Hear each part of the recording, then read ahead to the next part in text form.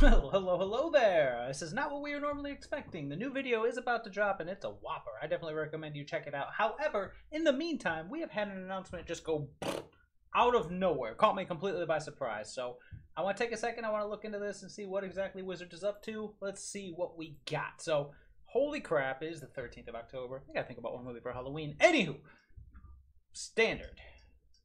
No changes, huh? Huh. I mean, that's fair. That is fair and reasonable. The one thing about Auron's Epiphany, and I don't think Ezekiel's Chariot should ever be banned. I mean, yeah, it's good, but is it phenomenal? Is it format warping? No, it's just a good card that can be dealt with. It's a creature. You save your arguments for someone else. Auron's Epiphany, however, I'll tell you what, I'll give my thoughts in a second. Alright, so we've been carefully monitoring the standard metagame since the format rotation and release of Innistrad Midnight Hunt as Innistrad Midnight hit standard, blah, blah, blah, blah, blah, blah, blah. We've been aware of some players' concerns about the impact of certain individual cards on metagame diversity, such as Epiphany and Ezekiel's Chariot. After reviewing the arena metagame data and recent online events, including the World Championship, and in considering the upcoming release of Innistrad Crimson Vow, we decided not to make any changes at this time. I agree. I agree in the fullest. I mean, Ezekiel's Chariot covered it. But Auron's Epiphany, yes, it's annoying. Yes, it can snowball. And you guys aren't going to like this. But as someone who's been playing since 1994, I know what broken is. I know what bannable is. And neither of those cards are that. They are annoying. They are extremely annoying. Auron's Epiphany has the ability to snowball out of control. And there's the argument out there like, hey, extra turn spells. Oh, they're so unfair. And trust me, I have had my fair share of salt at this as well. You know, I have definitely gone, yeah, Auron's Epiphany, he's got another one, Galvanic Iteration. But it doesn't matter. You're talking about either a 6-mana card, a 7-mana card, or an 8/9 mana combo. All of which can be disrupted. You could argue, you could say, well, excuse me, GM, but yeah, it's in the exile zone. We can't actually affect it with discard. Fabulous. Play counter spells. Ooh, we don't want to play blue. I don't blame you for playing blue. You know what you should do? I don't want to say the words. Play green. Play aggro. I won't say green. Play aggro. Kill your opponent before they get to that point. And if you say something like, well, how can I kill my opponent when the rest of their deck is removal? Play control. They go Galvanic Iteration. You're like, okay. Auron's Epiphany. Copied. You go, all right, Galvanic Iteration. Oh, saw it coming. What? Test of Talents, Counterspell. I mean, there's a million things you can do. What's that card? Oh, man, there was a card back when... Oh, what is it? There was a card back when Cascade was first introduced that is popping into my head. It's like 2 blue and a red. Counter up to 2 target spells. Let's see. You know what I'm talking about. Aha! Double negative. That's the easiest answer in the world. Of course it is. Double negative. That's what you need to do. You need to stop your opponent. There's a million cards in this format, and I know you can feel powerless in certain situations. I have been there too, and it is frustrating. But you know what I've also seen? I've also seen those same control players sitting there with their epiphanies and, exile, or clogging up their hand, and they didn't draw their perfect ability to. It just goes with the territory, man. You win some, you lose some. You don't ban it out of fear. My opinion, anyways. Feel free to just, of the 1 to 3 people who are going to see and actually watch or actually listen to what I have to say, feel free to leave a comment and let me know how full of it I am. But I mean, you can't compare something like Auron's Epiphany or Ezekiel's Chariot is laughable. That should never be banned. That's a well-balanced card. You can talk about Ren and 7, you can talk about interactions, but that's still interactions or combo. Otherwise, it's a 4/4 for 4. There you go. Does it spread the power out? Yes. Does it grow incrementally? Yes. But that's it. That's it. It's a card that can snowball with enough time. If you give your opponent time, you're probably going to lose to pretty much anything. That's the key takeaway from these 2 cards. If you give your opponent time, or you don't have an answer, they will win the game. Just like if they give you time and they don't have the answer, you will win the game. It's easy to throw those arguments away. I've seen things that have been ban-worthy. I've seen things get rightfully banned. I have played in formats that were just garbage. Just absolute garbage. This does not surprise me. It should surprise absolutely no one out there. Moving on to historic. Historic? Ooh. Oh, no more Tybalt's twattery. Yes. Oh, breathe it in. Wait a minute. What do you mean? You said that if you could interact with things, they weren't scary. So, the thing about Tybalt's trickery. Very, very, very annoying card, but very red in flavor. They could have fixed it by just saying counter target spell and opponent controls. Because things like Chaos Warp and all these effects that red have, where it's like, get rid of this, however, have something random. That is very in flavor for red, and I stand by Tybalt's trickery with those little words and opponent controls would have been perfect. It would have been the jank it was meant to be. However, as fun as it is seeing people whiff on Tybalt's trickery with a 0-mana artifact, Throes of Chaos exists for some reason. Some reason Throes of Chaos exists. Throes of Chaos, Tybalt's trickery, that is a consistent, repeatable combo. And now they can do it turn 3 thanks to Mizzix's Mastery. You would literally go turn 3. I mean, actually, I just, one of the video I'm getting ready to release from earlier, which is a baller. Because this deck, I was crushing with this deck. Anyways, the only loss was to Tybalt's twattery. Why? Because they went turn 2, Mega Treasure. Turn 3, Throes of Chaos. And even had I survived that Throes of Chaos, let's say they just whiffed, it has retrace. You get to do it over and over, so you have two options. Either we get rid of Throes of Chaos, or we get rid of Tybalt's twattery. Throes of Chaos, I have no idea why it's even in this format. I don't know what it even does. Is it just a value card? Sure, it's a value card. Keep it as a value card. Tybalt's twattery has no purpose. None. I like the card, but as long as Throes of Chaos is in the format, this cannot be. So what do you go after? I'm not gonna lie. I am so happy they're going after Tybalt's twattery. Bear with me. Disregarding everything I just said. Dude, that's at least, I think I only have 3. I better go craft one more. That's 4 free freaking wild cards, people. Wild cards are where it's at. Give me those rare wild cards all day. So get twattery out of here. That card has no business being in the format now that Throes of Chaos is here. If you want to keep the deck alive, ban Throes of Chaos, because that has no purpose here. But come on. Come on. Come on. Uncommon wild cards are rare. I'll take the rare, and I will be happy about it. Moving on. Memory Lapse is suspended historic. That one, I'm actually a bit... I don't agree with that one, actually. Let's go see. Let's go look at their logic first. Let's skim. Okay, so I'm not even going to bother with Tybalt's trickery. We already went over that crap. Okay. Memory Lapse emerged as a nearly must-include in high-performing blue decks. It was most played in non-lane, blah, blah, blah, blah, blah, blah, blah, blah, blah, blah, blah, blah. While we do believe that removing Memory Lapse from the format is likely to create further improvements in format diversity, we also believe the case is less clear than Tybalt's twattery. As such, and in order to increase format diversity, Memory Lapse is suspended.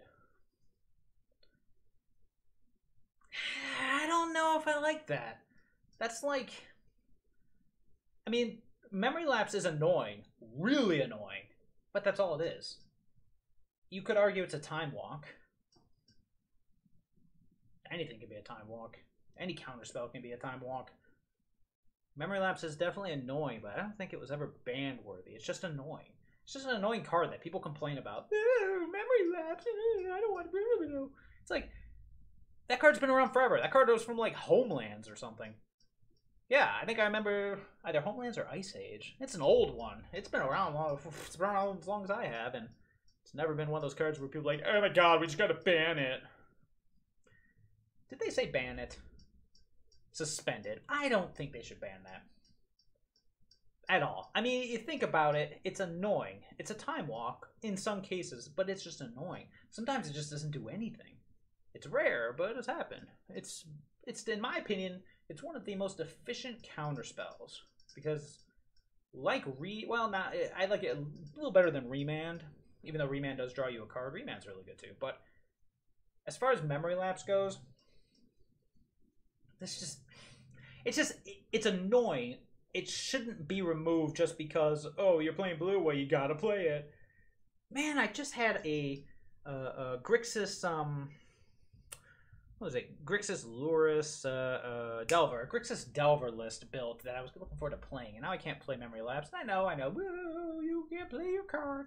But that card is, it's all about tempo. And if you're going to play aggro control, you got to have some form of tempo, and there's nothing like Memory Lapse. The thing is, Memory Lapse is fair in that it doesn't counter it, it just delays it. No, not like the Future Sight card. I mean, it literally puts it off. Is it annoying? Of course. I don't think it's suspension or ban worthy, though. It's just one of those cards you have to keep in mind. And in a format like Historic, where the power level is where it's at, I mean, what's more annoying? Oh, never mind. I'm not going to go there. I was going to say, what's more annoying? Having your spell censored or having your spell Memory Lapse, but, you know, obviously Memory Lapse is more annoying, so you got to draw it next turn, you lose the ability to the top of your library, so I can understand where people are coming from, but in my opinion, having seen what qualifies as bannable power level wise, I do not agree with Memory Lapse. I just think that's the result. Now, see, I was going to say that's the result of people complaining too much, but Wizards should never be making decisions based on what the people say. People get angry about everything. Look it up. They're calling to ban Zika's Chariot. Oh no! Oh no! Not a 4/4 for 4 that gets bigger. Ooh, jeez. Gotta wonder how we ever lived with cards like, I don't know. I can think of a million cards better than a Zika's Chariot. It is good. I'm not gonna say it's not good. And in this current standard, it's really good. But do you see it anywhere else? No. Why don't you see it anywhere else? Because it's literally only good in this little bubble. And this little bubble is about to either pop or dramatically change when the next set is released. That's standard in a nutshell. I know it's annoying to play against, but who cares? It either does nothing, or it's just another creature or threat to be dealt with. Yeah, Memory Lapse definitely should not have been touched. It's very in line with the power level of the format. I mean, we've got dang near all, almost said it, dang near all of Modern and Pioneer in this format. Like, a lot of the tiers of that have snuck in. Do I think Memory Lapse would be banned from those formats? Of course not. It's just annoying. That's just annoying. I'm not even going to go into that any further. In my opinion, I don't agree with the Memory Lapse. Oh, Brainstorm is banned. 4 more wild cards. I got nothing to say about that. Brainstorm is garbage. That should never have been introduced. It just, I mean, it does suck. It means I can't play my Locust God Indomitable Creativity deck ever again, because you can't really play that deck without Brainstorm. Hey, get out of here. So yeah, I'm glad. Oh, sweet. So that means 7, possibly 8 wild cards. Love it. All right. 5 digital-only cards are being rebalanced. Davriel's Withering and Davriel Soulbroker's third ability now only affect her creature opponent controls. Faceless Agent is now a 2/2? Sarkon, Wanderer Ship's second ability is now plus. Wait, what? Subversive Acolyte now costs 1 black from 2 black and is a 2/3. Wait, they made their cards. Okay, so rebalancing the Davriel cards makes sense. That's been something people have been calling for forever, which again really sucks because when's this take effect? Oh no! I was gonna play. I had a Vesperlark deck built for tomorrow. I better record that video tonight. Anyways, takes effect tomorrow. Why are they beefing up their own cards? I gotta see this. Let's take a look. Don't care, don't care, don't care. Yeah, don't care. We already covered all that. Brainstorm should just stay gone. That card's way too powerful for this format. In addition to these bans, we update the text digitally. Cards will remain accurate to their new function.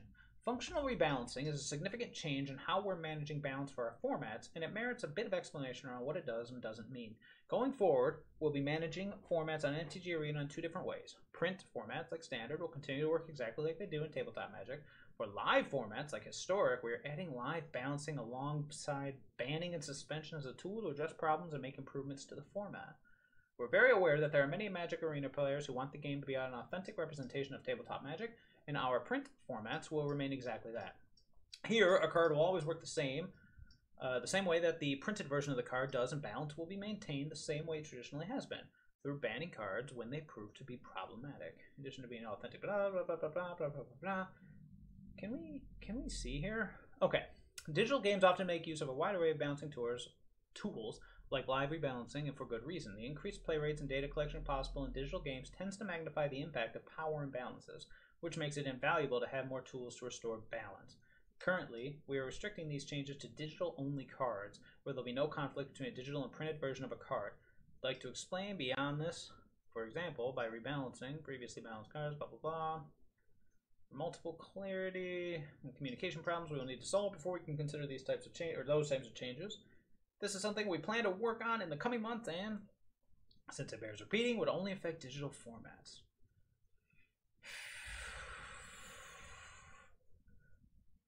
Okay, since these digital-only cards, I'm looking at the how will rebalance cards work. Yeah, the text and stats on these cards will change to match their new values exactly as they were pinned in the Oracle update. Okay, okay. Okay, alright, okay, okay. When they put it like that, that is a good point. I mean, granted, we've had a struggle with, the first thing I can think off the top of my head is Time Vault. You know, you used to be able to not have the Time Vault will type key combo. It used to be Time Vault was like, oh my god.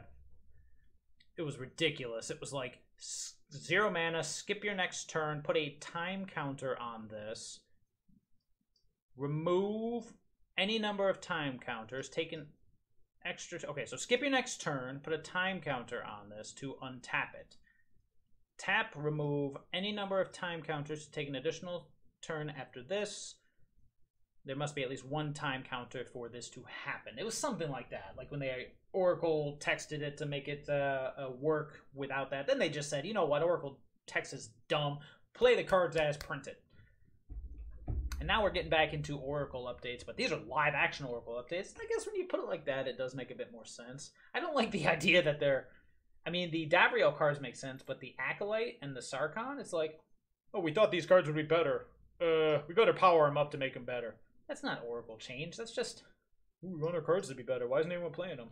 All right, let's see. So yeah, target creature perpetually, target creature an opponent controls. That's easy, but why? Okay, Faceless Agent is an important card for tribal decks that don't currently have the density of cards legal and historic to fill out their curve. This is a simple buff to improve the experience of players. Yeah, that's, why are they buffing something like Faceless Agent? Are you gonna buff, Silvergill Adept while you're at it? It's not fair that he only has 1 toughness. Oh boy. This is a 3-mana 2/2 that, or excuse me, it was a 3-mana 2/1 that drew a card from your tribal deck. It was random, but who cares? It guaranteed a threat was put in your hand. Not a random card, a threat. And now they want to make him a little bit stronger because he's just a little 2/1. That's garbage. This, understandable. This, do not agree with. They wanted us to play with their pet cards. We didn't, and now they're like, well, what if we make them better? Why? It was fine on its own. I mean, it's a common. Why are you changing the power level of a common? I get it. Yeah, we'd rather have a 2/2 than a 2/1, but it's a 2/1 that counts as your creature type and replaces itself not with a random card, but with a threat in your tribal deck. That's ridiculous. This one too, okay. Sarkhan's second ability is weaker than the other two, especially considering the tension between choosing to conjure Shiver Dragons versus the first ability to fuel -2 abilities. We are aiming to better balance and reduce the tension between the abilities. Okay, this... Do they not test? Of course they don't test. We know they don't test. That's all this comes down to. Oh, we saw people who were doing all this, and they were complaining that they got this Sarkhan. Well, no, I guess you don't get it in a pack because you have to play the event and get it there. Then you can choose a different pack. So the only way people would be complaining about this card is if they either got it, like they chose it, or it was given as like a free reward. Then why are you complaining about a free mythic? I don't care how bad it is. It's a free mythic. It's a free mythic. Don't complain. And now they're like, well, why not do a -1 on that last part? I don't want to have a conflict there. I'm going to go ahead and do it. That's ridiculous. That is ridiculous. Like, those two cards make no sense. We wanted you guys to play our pet cards, but they're kind of garbage. So we're going to try to make them a little less garbagey so that maybe you guys will play them. What are you going to do? Keep powering these up until somebody plays them? That's ridiculous. Alright, let's look at Subversive Acolyte. Okay, so it was a 2/2 for 2, efficient Grizzly Bear. Pay 2, he either turns into a, what was that, 3/5 lifelink or a Fire Exceeding Negator, which I do love. And now he's a 2/3 for 2 with that ability. Let's see what they say. Subversive Acolyte competes too directly with Gifted Aetherborn for black decks looking for defensive options, and changing its mana cost as a defensive option for black decks without needing to commit heavily into black to play Gifted. They want to make it more splashable and make it more powerful? Why? They know multiple creatures of different costs and ability can exist, right? Yeah, it's a 2/2, it's a Grizzly Bear. It's a Grizzly Bear with pretty sweet ability one way or the other. If you're playing against a control deck, hopefully not one that's red-based, you turn them into a Fire Extended Negator. Those of us who played back in Urza's Destiny, Urza's Destiny. God, has it been that long? It has been that long. Those of us that played back in Urza's Destiny, or in my case in Vintage, saw Swamp, Dark Ritual, Fire Extended Negator go. I remember my first big tournament was at a local card shop. I was playing Red Green Beats. So for those who don't know, it's basically a red green aggro list of old. I mean, we're talking really old. Had like Curd Ape. God, I can't remember. It wasn't Skyshard Elite. What else did I have? All I can remember are my Curd Apes because I had a Curd Ape collection. What else was in that deck? God, I played that all over. Lightning Bolt. I remember that because my top 8 opponent. I remember this distinctly. He was playing Mono Black, Suicide Black, and he goes Swamp, Dark Ritual, Fire Extended Negator, go. And I went, oh boy. Taiga, Lightning Bolt. Boom. There goes his land, there goes his threat. That's the game you play. If they got a Lightning Bolt, you're screwed. If they don't, you got a 5/5 Trampler that they got to deal with. That's back on topic. This was fine. Was it great? No. Was it acceptable? Yeah, absolutely. It was a fair power level for a Grizzly Bear, but they just couldn't have it. They had to make it bigger. Oh man, Gifted Aetherborn's out there, guys. If ours isn't a 2/3 for 2, then it's not as good. Alright. I'm ranting. Holy crap, it's been like 20 minutes of this rant. I will say this. 90% of this I agree with. Epiphany, Chariot, no reason to get rid of them. They're fine. You'll be fine. I'll be fine. The salt will flow, and we'll all move on with the next set. And at that point, if for some reason they're like dominating everywhere, we'll address it then.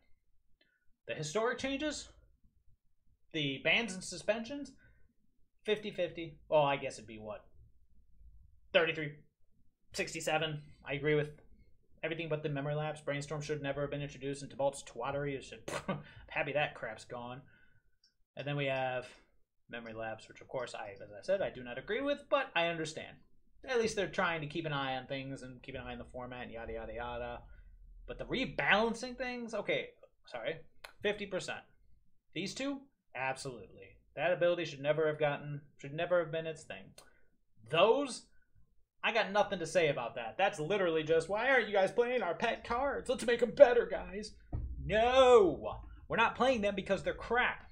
They fit in no archetype. No one's going to play Sarkhan Dragons. Have you ever seen anyone play Sarkhan Dragons and win? Subversive Acolyte? Who cares? Okay, you know what? Take from this what you will. I agree with most of it. Good job, Wizards, with most of this. That second part just seems like desperate. Like there was someone on their development team who was like, but guys, I made Sarkhan. Why won't anyone play with him? Can you make it better? No. The card is printed. You should have tested with it earlier to make it better. Whatever. It's nothing worth getting worked up about. That just seems very, very silly to me. Very, very silly. But it is a digital format. Guess I'll just have to accept that a card I play today may not necessarily be the same card I play tomorrow. Suppose at the end of the day, that's life. Wizards will do what they will do. And we will eat it. Alright, that is all for me. I will see everybody later.